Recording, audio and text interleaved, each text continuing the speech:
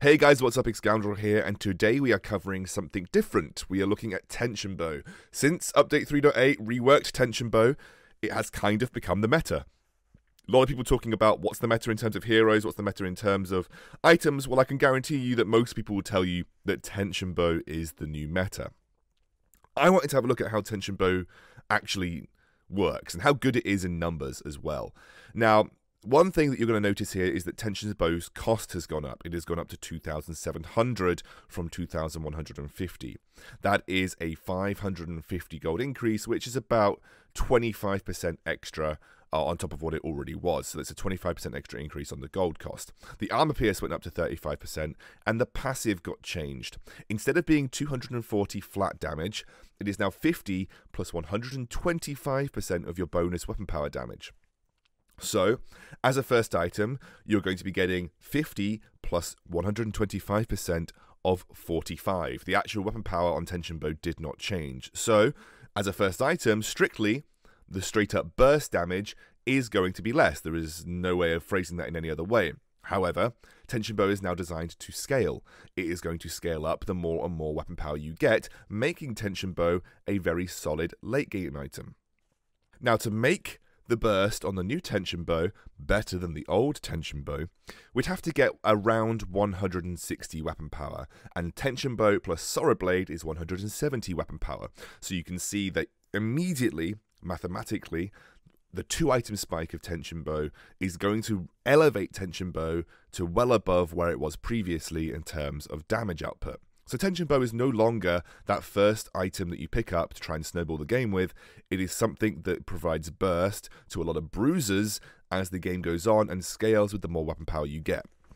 So let's take a small mathematical example. We're going to assume that the opponent has 80 armor, and we're going to assume that you have 70 base weapon power. We're going to have a look at the burst of the old Tension Bow. 70 base weapon power plus 45 from Tension Bow plus the 240 burst is 355 damage. Then we take the 10% armor that you reduce the enemy by, which gives them 72 armor, and we plug it into our formula, 355 divided by 1 plus the armor value of 72 divided by 100, and that gives us a damage output of 206.4 on the burst versus someone with 80 armor. So that's the old Tension Bow burst. That's what you'd get just as Tension Bow as a first item, assuming that you have 70 base weapon power. That is a random value that I've taken, by the way. Not any particular hero, but we're just going to use 70 for the moment. Let's have a look at Tension Bow as a first item afterwards, maintaining the same armor and the same base weapon power. So, remember, Tension Bow only takes your bonus weapon power 125% of, which is going to give you 106.25 plus the 50 obviously, and that's going to give us a burst of 221.25. Now you get extra armor pierce here. Remember, it's gone up to 35% I believe, which is going to give a 52 armor value, so you reduce that 80 down to 52, and you can see here that the burst is 145.6, roughly 60 or so less than Tension Bow as a first item. Now, okay, you can look at that and you can say the burst is obviously strictly worse as a first item. Tension Bow is no longer going to give you that immediate massive burst damage. Very fair. I think most people can assume that given the way that Tension Bow was reworked. But what about all of the hits that you get in between the procs of Tension Bow? Remember, there is 6 seconds between that burst on Tension Bow.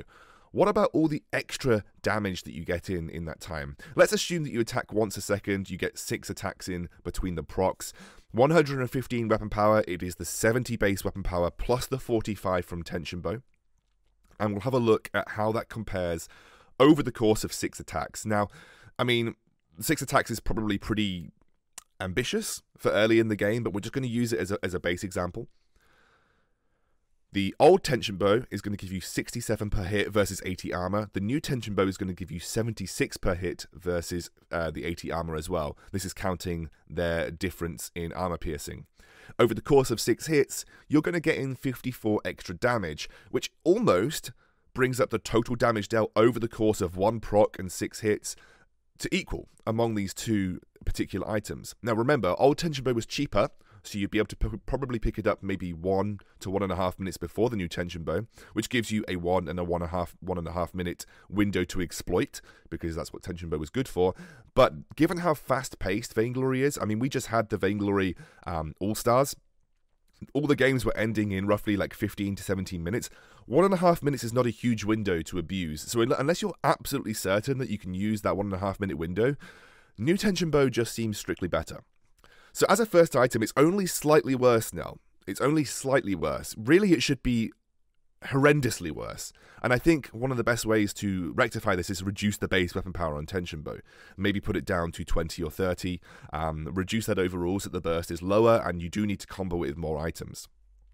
You sacrifice burst, but you do gain consistent damage, which will only get better the more armor the enemy builds. 35% shred is insane.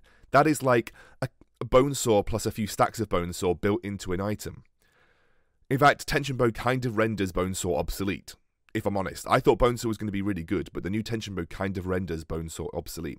So either you reduce the armor pierce, or you reduce the base damage on tension bow, I think, is the only way to solve it.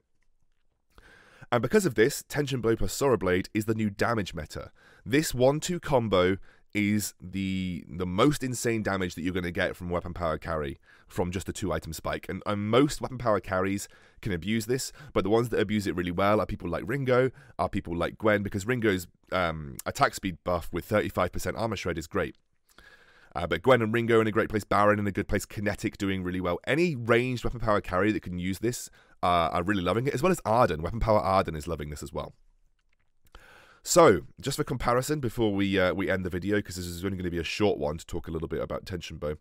The old burst in tension bow is 240. If you get tension blade plus Sorrow Blade, the new burst is 262.5, which means at a 2-item spike, the new tension bow is strictly superior. The old 2-item spike of tension blade plus Sorrow Blade is heavily outclassed for just 600 gold. 600 gold makes you infinitely better with the new tension bow and Sorrow Blade spikes. So, as you can see, tension bow is a good item, probably in too strong of a position. It kind of does a little bit of everything too well, and I think reducing the armor pierce, or reducing the base weapon power, or even just making it like 100% if you're scaling, just hit one of those factors on tension bow and you'll help balance it a little bit better. But right now, it's almost just a better version of where it was previously.